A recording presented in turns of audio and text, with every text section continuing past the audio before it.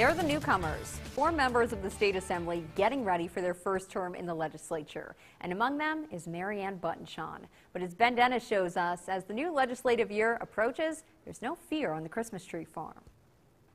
Marianne Buttenschon will represent New York's 119th Assembly District. The Democrat and political newcomer shares her thoughts on issues that could come about in the upcoming legislative session. When it comes to recreational marijuana, Buttenschon did not express her position, citing questions still need addressed on the issue. Is our goal to ensure that individuals have that freedom? Or are we talking about increasing a tax base? What is the foundation of the legislation for this community? And how would the enforcement process? I think too many stakeholders need to be involved in the conversation in regards to, again, the importance of how this idea that has come forward, how it would actually be operational. Buttenschon says another area of legislative action that could come up in the new year includes election reform.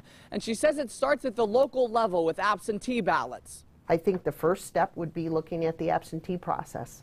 You know, right now it's somewhat limited. You have to identify that you're not going to be in the county and there's specific reasons why. But just to expand it in an extent that says absentee would be identified as the person that's asking it.